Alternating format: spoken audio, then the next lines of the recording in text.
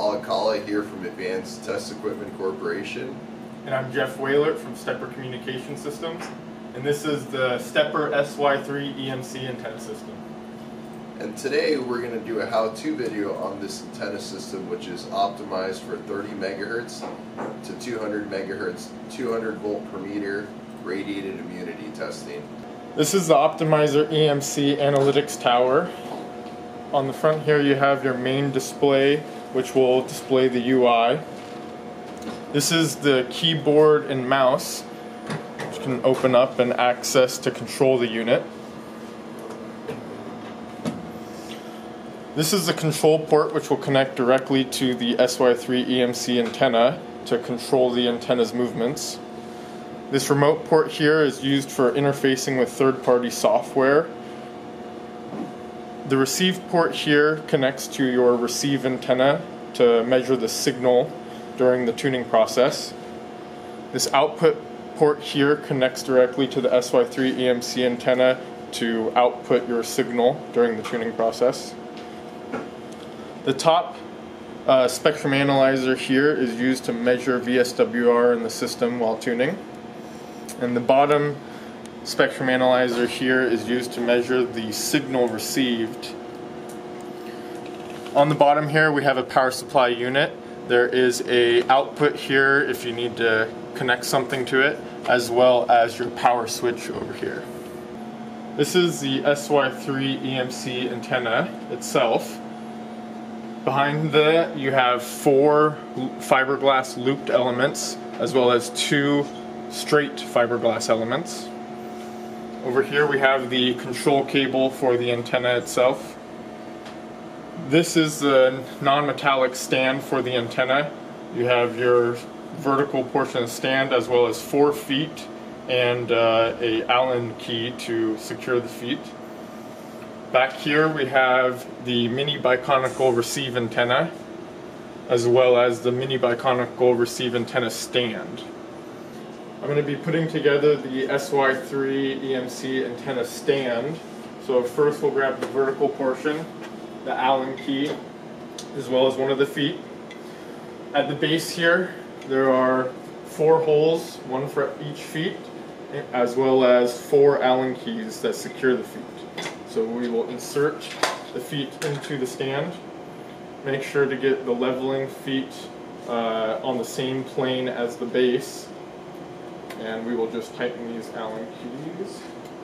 There are 4 leveling feet on each leg, which can adjust the stand once you've put it on the ground. So we'll go ahead and place this here.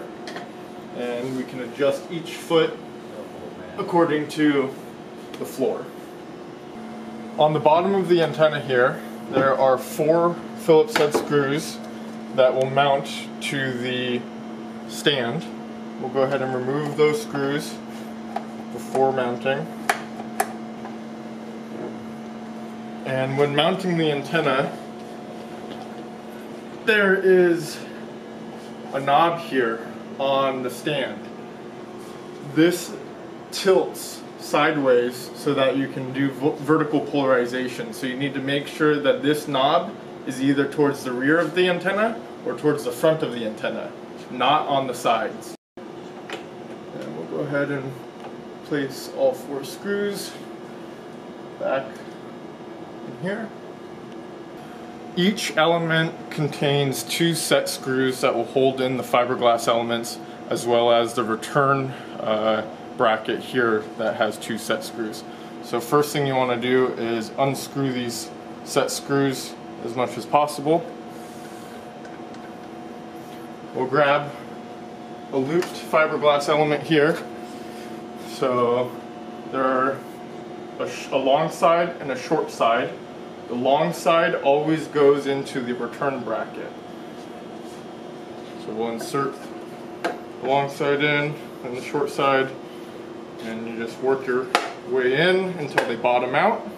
Once they've bottomed out, make sure that the element is level, and then you can tighten your set screw. Do not over tighten these set screws or you will crack the fiberglass. So you just need a little bit of tension there. So the front and rear element take these looped fiberglass tubes, whereas the center element takes the straight tube. So we'll go ahead and install this. We are now going to set up the mini biconical receive antenna. So we here have a 30 through 1 gigahertz tech box mini biconical antenna. And the stand here is a non-conductive stand that is comprised of ABS and fiberglass. We'll first take the base that has 3 sections, looks like a little tripod, and we'll take each leg and put it into the bottom of the base. Make sure to unscrew the set screws first, and then you can tighten them up. Once you have the base created, we can go ahead and put in the vertical portion.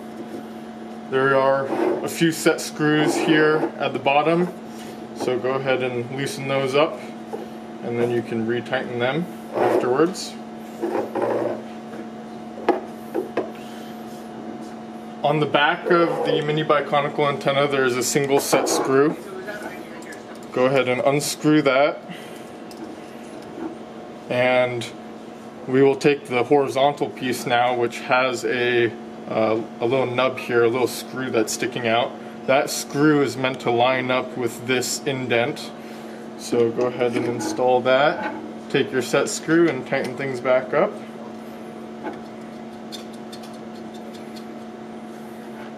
Now once you have this, you can put it through the opening here. And you'll put the counterweight on the back side, and that's to prevent the stand from falling over. And we have now set up the receive antenna in horizontal polarization. So for demonstration purposes, we are not in an anechoic chamber, but normally your antenna analytics or tower will be outside of your room, whereas the antenna system and the mini biconical antenna will be inside of the anechoic chamber. So we'll first go ahead and take our control cable. This is a 25-pin D-sub connector. We'll connect it to our control port here. Make sure that anytime you're connecting or disconnecting cables that the system is disconnected from power. And you would normally feed this cable through your bulkhead, whether it's through an opening, or you can also purchase an optional bulkhead fitting. And if you come to the back over here, you'll see our connection panel on the back of the antenna. There's your control cable and then your coax connection. So we'll go ahead and connect our control cable. Make sure to tighten down these thumb screws. Once you have that connected, we will next connect our coax. Coax is not included in the system, as most labs have their own high power coax. You will need, for tuning purposes, you don't need anything that's high power, but for testing purposes, for MIL-STD-461 you'll need coax that's rated to 2500 watts at 200 megahertz. So we're going to first connect to the antenna, so our output port here, that will then connect directly to our antenna system. The next piece of coax that needs to be connected is the receive antenna. So we'll go ahead and connect to the receive port first.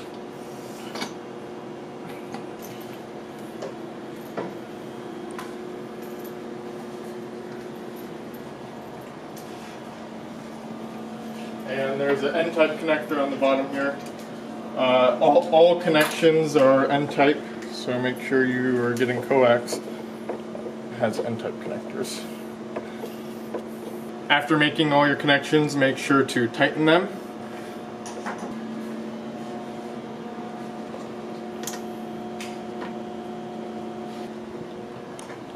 Okay, so all of our connections have been tightened, thumb screws have been tightened.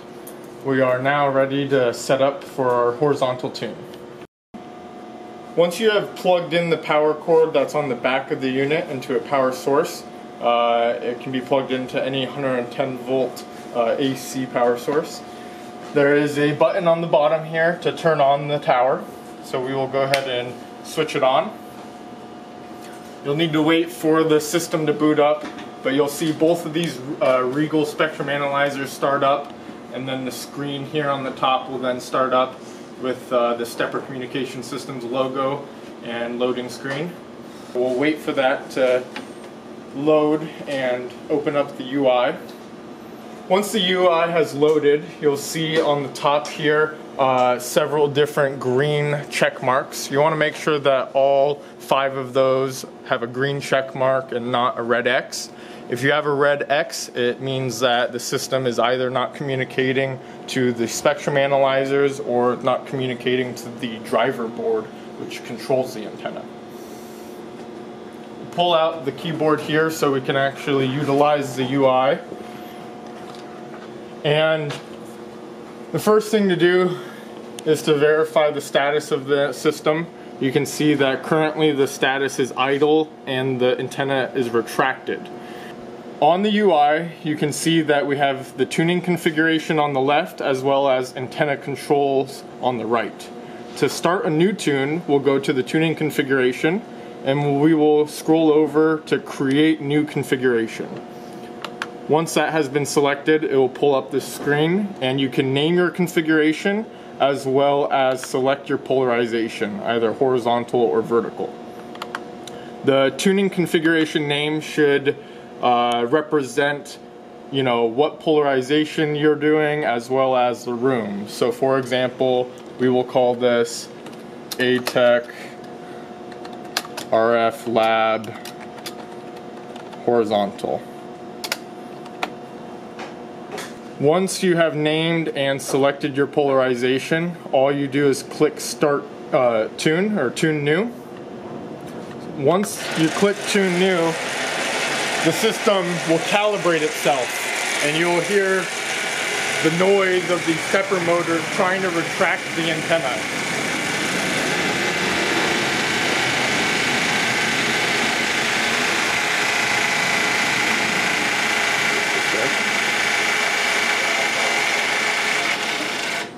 Once the calibration process has started, the fan will kick on, which represents the triggers on the Regals have started. And now the system will start tuning itself.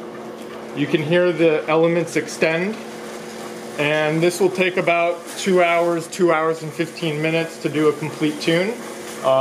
Make sure that you're not standing near the antenna during the tuning process, as your body can affect the signal output of the antenna. So you'll hear the motors go, and now it started its tuning process. You can leave, go to lunch, leave it tune overnight, and come back and then start your 200 volt per meter testing. So once you've started your tune, you can see the time remaining on the tune as well as the tuning progress. If you do want to cancel the tune, there is a cancel tune button. So we'll go ahead and click cancel tune. It'll ask you, are you sure you want to cancel the tune? There's a tune in progress. Once you click cancel tune, it will exit the screen, and then the antenna will retract back to the retracted position. Once your tune has completed, you can now go into the configuration tab here and select your configuration. We'll go ahead and select our testing configuration, which comes default with all of our antennas. Once you've done that, a couple of options have appeared. You can either retune the existing configuration or delete the existing configuration. And on the right side, you can now control the antenna. So we have a drop-down list for frequencies from 30 to 200 megahertz. There's also the up or down tab, so you can scroll by next segment. Right below that, you can send that frequency or those links to the antenna. So we'll go ahead and extend the antenna out, and it will say elements are moving, do not apply power. We don't ever want to apply power to the system while the elements are moving. There is a case where you can apply low power to the system, which we'll look at when we do manual adjust. You can also retract the antenna. So if you click that, all the elements will retract back to the home position. There's also a recalibrate function, and this is used if power gets disconnected to the system while the elements are extended. The stepper motors will lose their holding torque, and you'll need to recalibrate. When you recalibrate, the antenna retracts the elements and then continues to retract them and over retracts. So you'll hear a very loud kind of grinding noise, but that's to be expected. So I'll go ahead and click recalibrate. You can hear the antenna calibrating, makes quite the noise, but don't worry, nothing to worry about.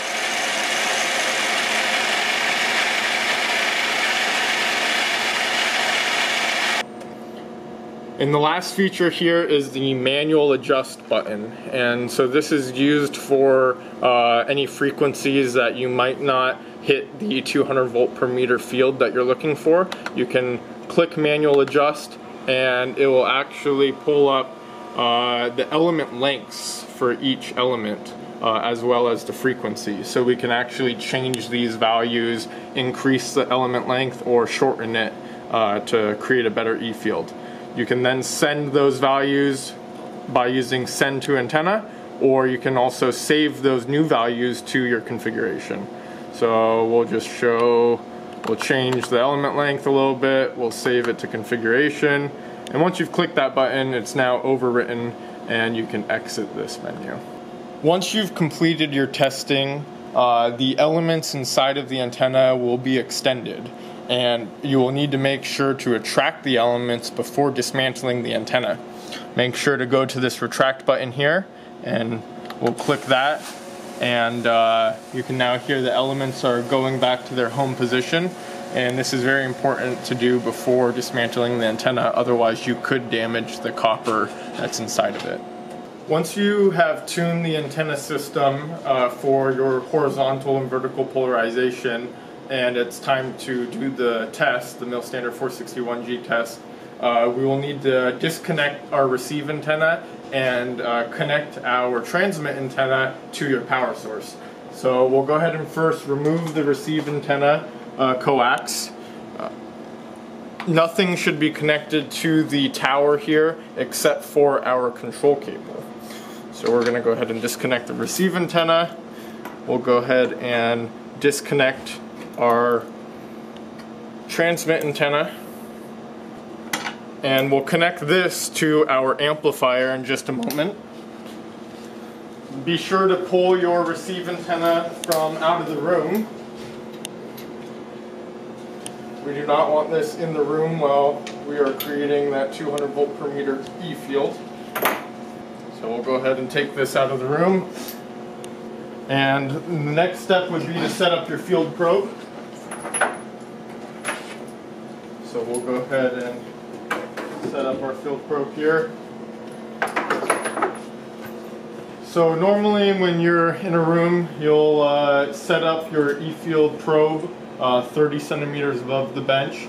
Now for our antenna system for the lower frequencies, we like to offset the probe as the E-field is in two lobes. And there's a small knoll in the center. As you go higher in frequency, those lobes will start to mesh together and create one large field, and so you can start moving the probe inwards towards the center. But for now, we're starting at the low end at 30 megahertz, so we've offset the probe to the right of center. Once the antenna is sent to the frequency, we can then start applying power. You can see that the status is idle and we are at 30.15 megahertz. Here we have our signal generator as well as our amplifier. This is a 100 watt amplifier. Normally you would need something upwards of 2,500 watts to be able to hit that 200 volt per meter across the whole frequency range. We're going to just do a little demo with low power to show our system is hitting the E field at the fundamental frequency and not at a harmonic. So we have the antenna set up currently and putting 10 watts in input power we're hovering right around 2 to 1 VSWR. Now note, we're not doing this in an anechoic chamber, so the results in the chamber are going to be a lot different. But with the input power of 10 watts, if you walk over to the E field, as you can see here at 32.4 megahertz, so at the fundamental frequency, we have 14.8 volts per meter. Now this isn't actually at 30 centimeters, so if we raise it to about 30 centimeters, you can see we're creating about 18 volts per meter at the fundamental frequency.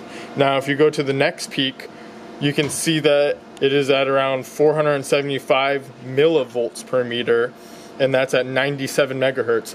So the second harmonic is completely reduced. I mean, we probably have about 40 dB of attenuation on the second harmonic, and on the third harmonic, you can see being at 500 millivolts per meter, it's greatly attenuated in comparison to the fundamental frequency.